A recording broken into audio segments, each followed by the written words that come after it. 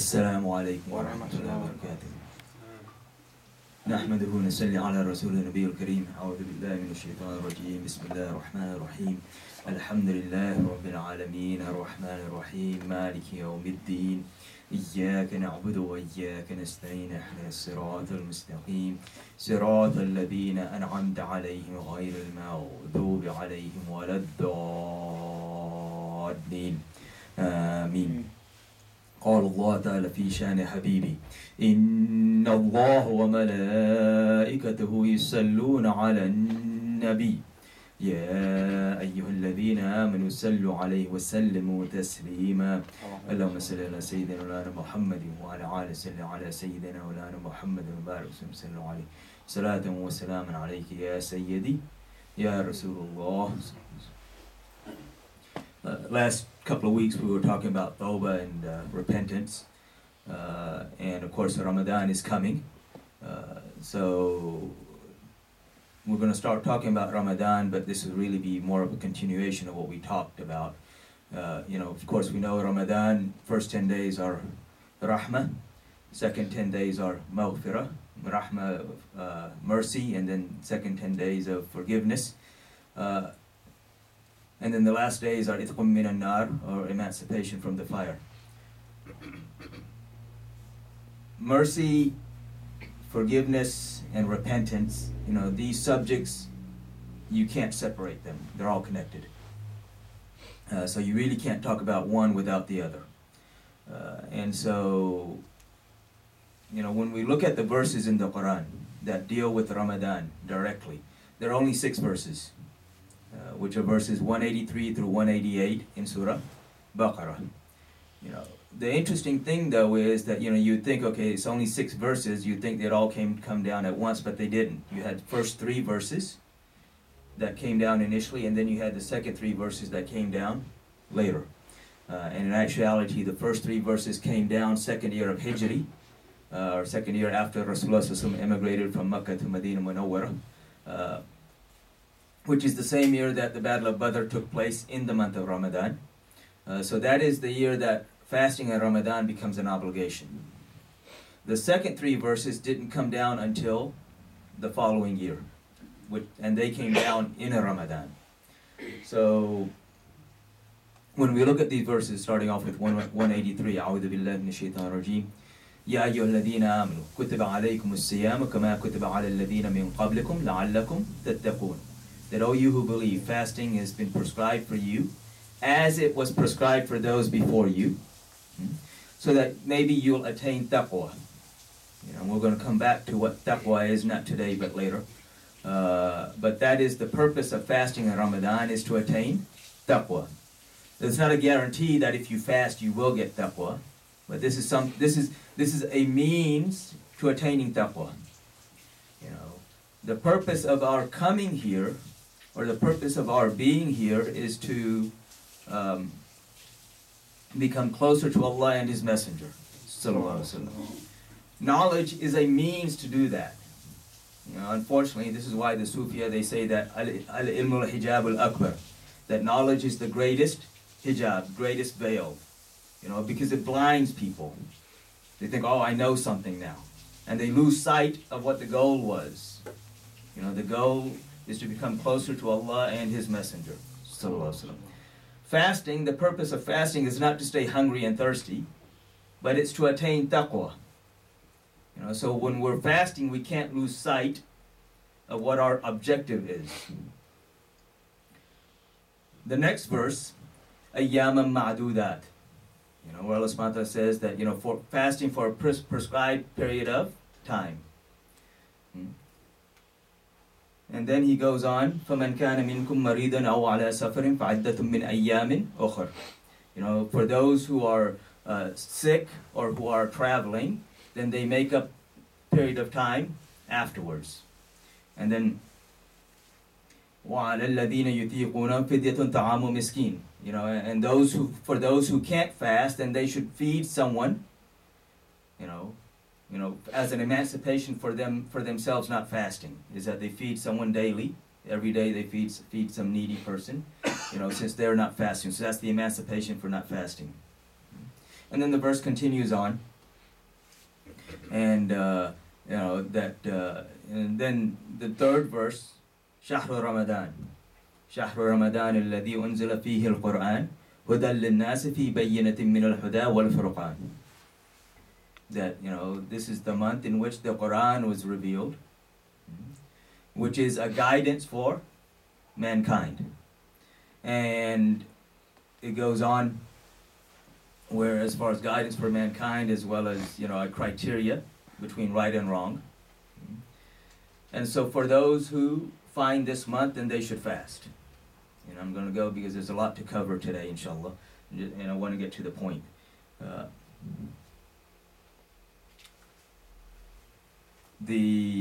So just kind of go over the translation very quickly. So those who, who find this month, they should fast. And again, Allah subhanahu wa ta'ala repeats that if you're sick or if you're traveling, then you make up. Because Allah subhanahu wa ta'ala does not want difficult. He wants ease for you. He doesn't want to make things difficult for you. So again, the purpose of fasting isn't to become hungry and thirsty, and this is difficult for us.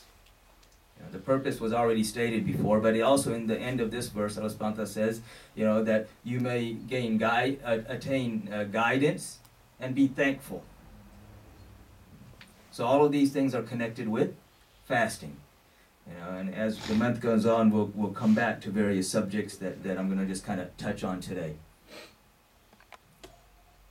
So these first three verses were revealed second year of Hijri. If we look at the Quran is different than any other book. All of the other books were revealed all at once. Whether it's the Torah, the Injil, the Gospels, the Zabur, the Psalms, or the booklets that were revealed to Ibrahim al-Islam or to various other prophets, all of them came down at once. Whereas the Quran, piece by piece. And Allah subhanahu wa ta'ala mentioned this in the Quran itself, in Surah Furqan, verse number 32.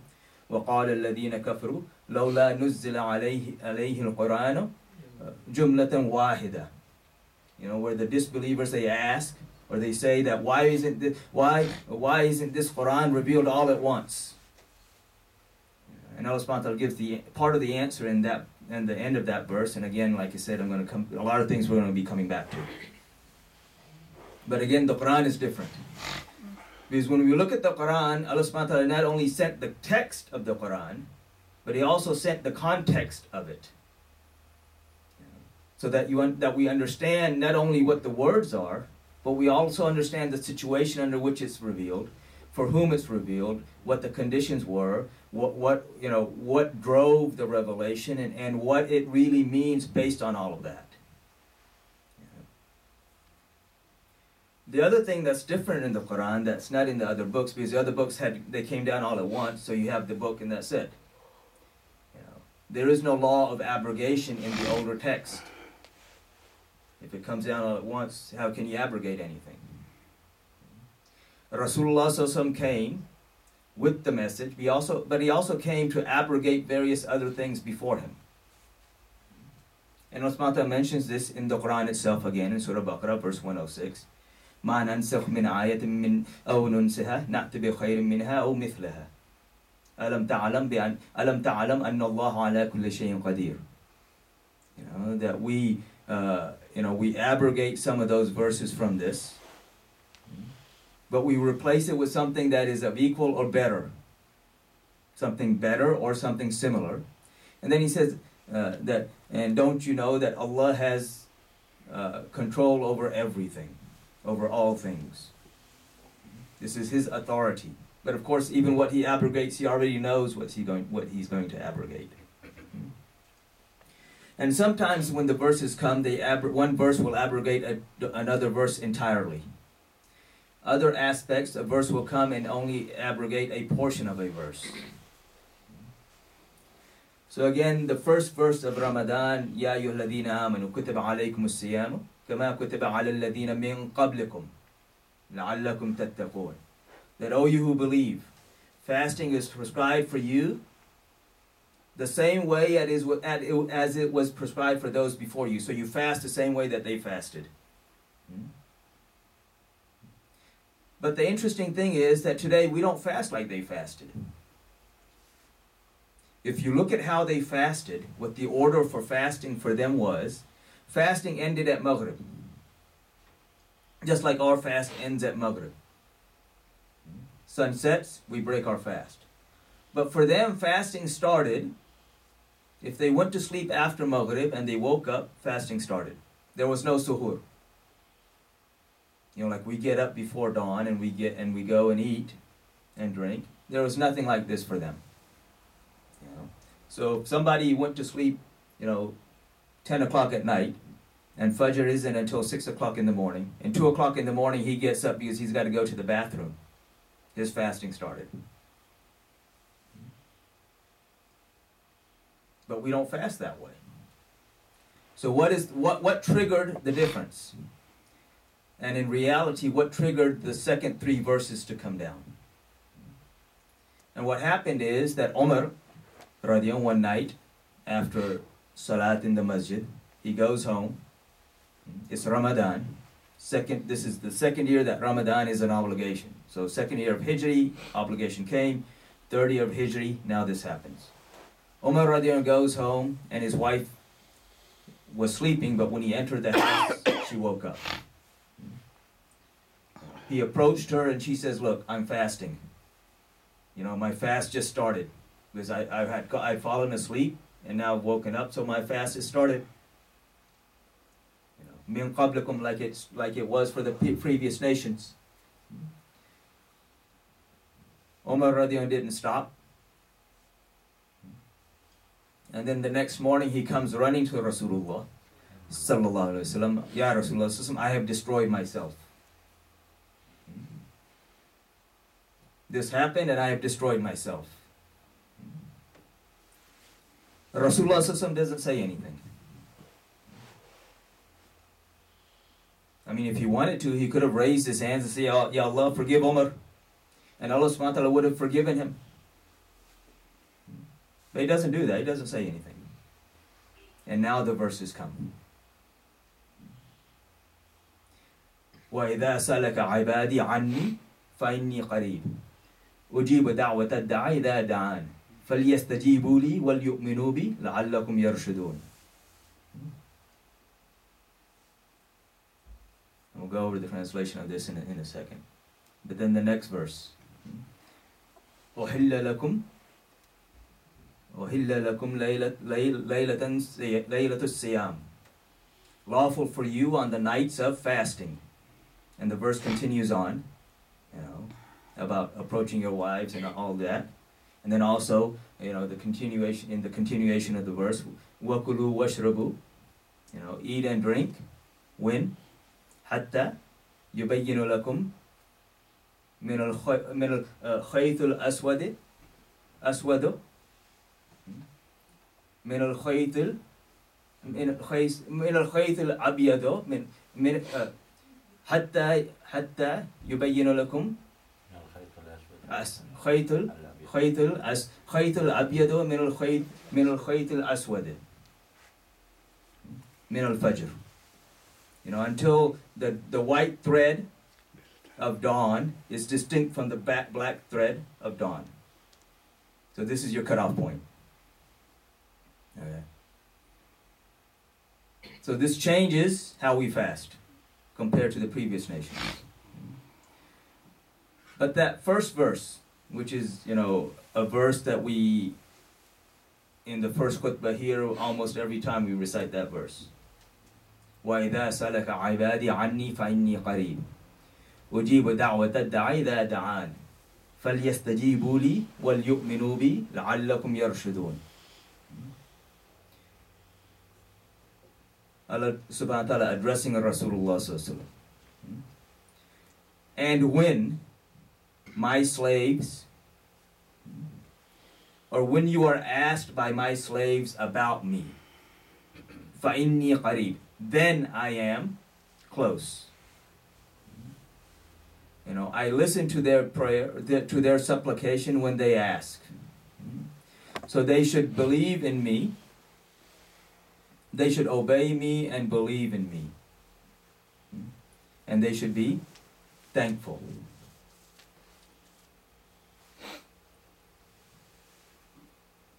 وَإِذَا سَأَلَكَ عِبَادِي عَنِّي فَإِنِّي قَرِيبٌ. When you are asked by my slaves about me, then I am close.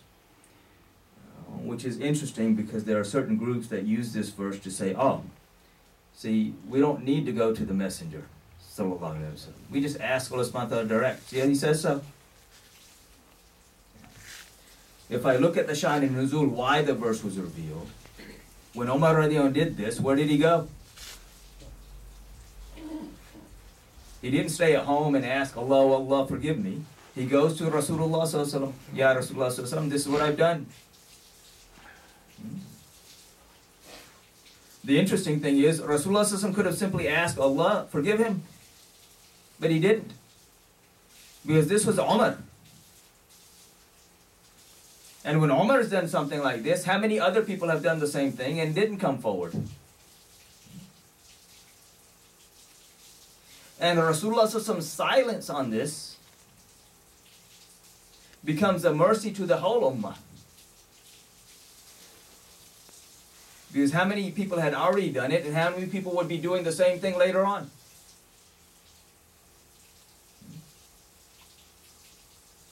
So Rahmatul lil Alameen, silence is also Rahmah. Sallallahu alayhi wa sallam. The silence of Rasulullah sallallahu alaihi wasallam is also a mercy to all of creation. So he didn't say anything, because he also knows the verses are coming.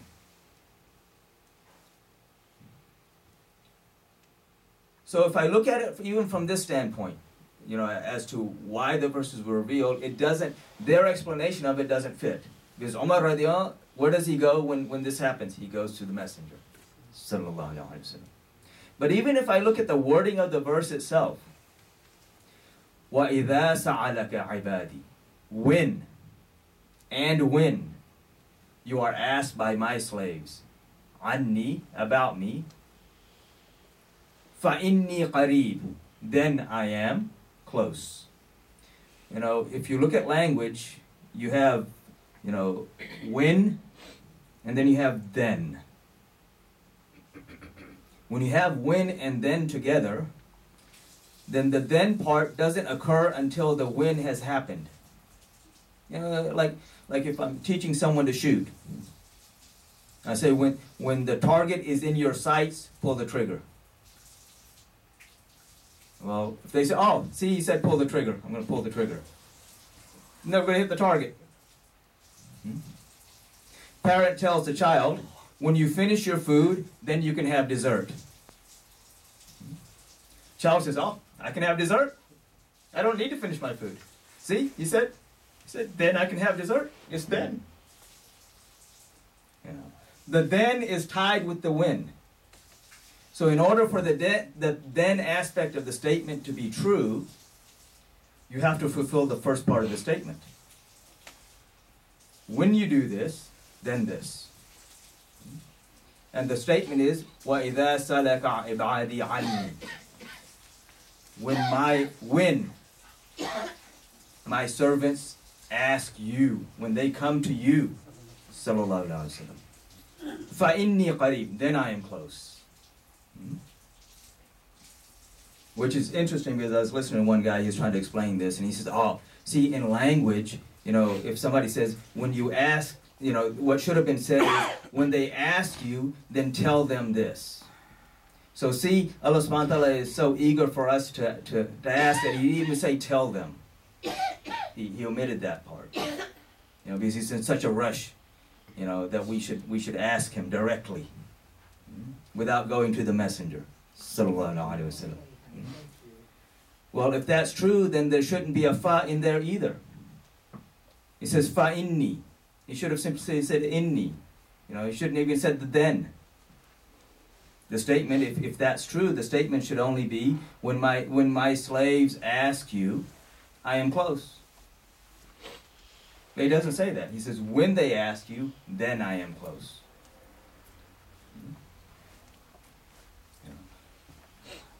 Which goes along with all the other verses we've been talking about. وَلَوْ أَنَّهُمْ إِذْ ظَلَمُوا أَنفُسَهُمْ جَاءُوكَ. And when they had wronged their own selves, they had come to you, my beloved. Sallallahu alaihi wasallam. Again, if you want forgiveness, where do you go? You go to the one who Allah subhanahu wa ta'ala sent as His mercy. Because there is no forgiveness if there is no mercy.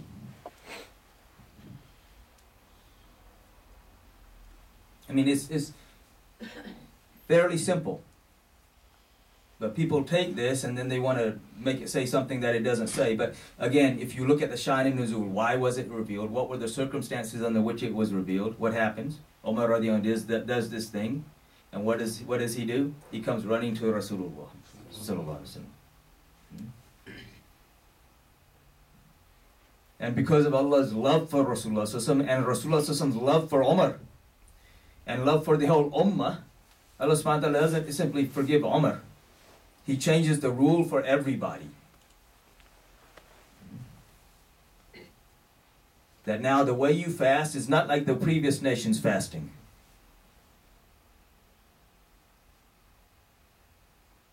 So that min qablikum has been abrogated as far as application. But the wording is still there so that we know that we appreciate the mercy of Allah.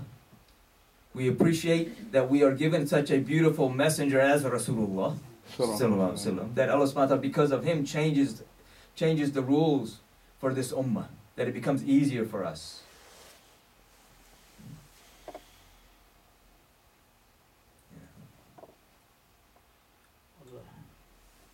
So, if we could just understand this much. But again, this is all connected with what we talked about last 2 weeks. When we go to the messenger, then Allah subhanahu wa ta'ala is close. If we say, oh no, I don't need to go to the messenger, I can go direct. Again, even when we look at the example of Umar, if he had done that, what would have happened? Nothing. Because he did what he did, not only was he forgiven, you have verses of the Quran being revealed in his honor. All because he connected himself to Rasulullah sallallahu alaihi wasallam. So again, this re-emphasizes the point that there is no forgiveness without the wasila of Rasulullah sallallahu alaihi wasallam. And it doesn't matter who you are. Whether you are a prophet like Adam alayhi salam, or a sahabi like Umar radiallahu anhu, or a common man like ourselves, or actually in reality even less than that for ourselves. The only way to attain forgiveness is through the mercy of Allah subhanahu wa ta'ala, who again is Rasulullah sallallahu alaihi wasallam.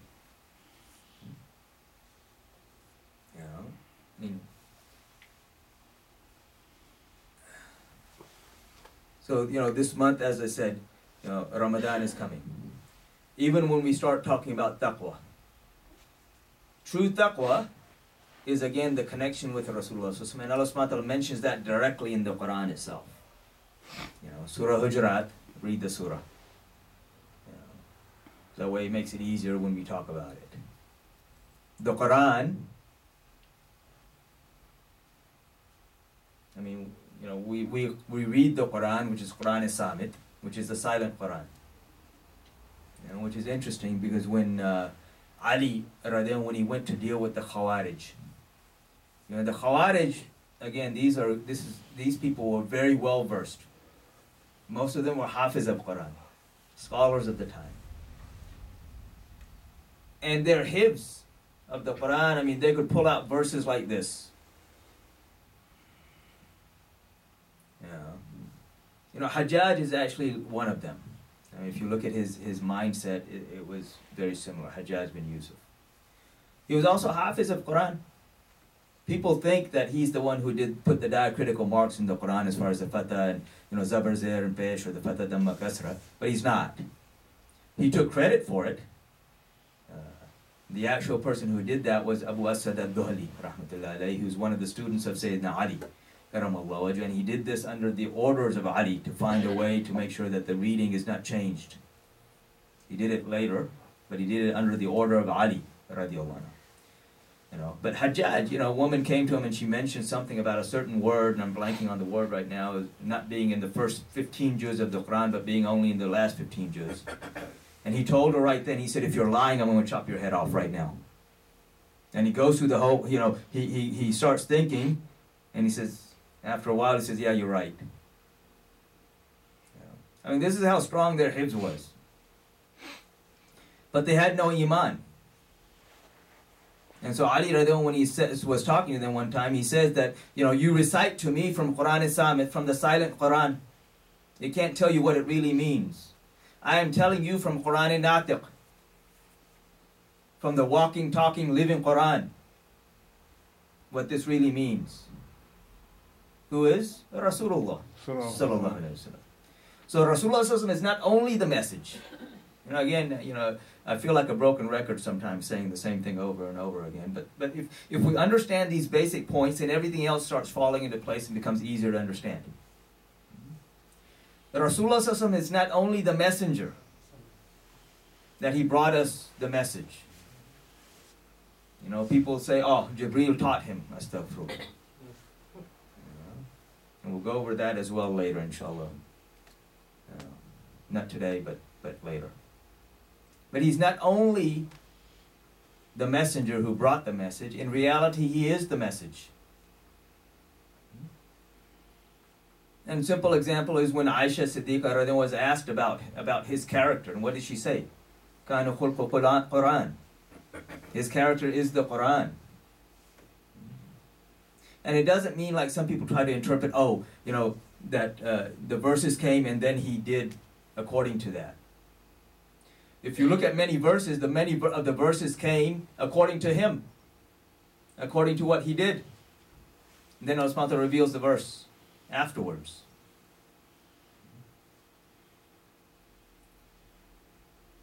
And he is also the explanation to that message. So he is the messenger who brought the Quran, but in reality he is the living, breathing, talking Quran. And he is also the explanation to that Quran. And if we choose to go other places, and if we choose to leave him to find some other explanation, or if we choose to say that, I don't need to go to him for Allah's forgiveness, I can just ask Allah subhanahu wa ta'ala directly, then that is not in accordance with the message, nor the messenger, or the explanation to that messenger. Sallallahu alayhi wa sallam. So yes, Ramadan is the month of the Quran. But who is the Quran?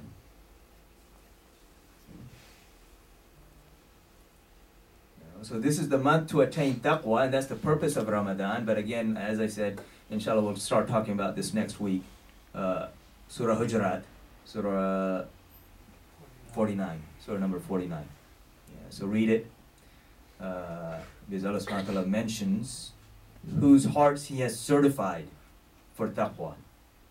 It's one thing for somebody, I see somebody, oh yeah, he's very pious and righteous and he has taqwa. Who am I to say that? But and it's another thing for somebody to simply, kind of act as he has taqwa, but it's a totally different issue when Allah subhanahu wa ta'ala certifies somebody that, this is the one who has taqwa. And that's mentioned in Surah Hujurat as to whose hearts He has certified for this. So read that, inshallah, we'll start going over that next week. But, next few weeks we'll be talking about Ramadan. And then after Ramadan, inshallah, we'll start talking about the Hajj. Since there are some people from this community who have intention of going on Hajj, inshallah.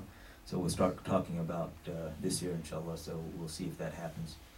But we'll start talking about the Hajj of Rasulullah sallallahu alaihi wasallam and all the other aspects of Hajj after that, inshallah. So may Allah subhanahu wa ta'ala guide us. Fill our hearts with His true love and the true love of His beloved Prophet Muhammad sallallahu alaihi wasallam, his family, his companions, and all of those whom they love, inshallah.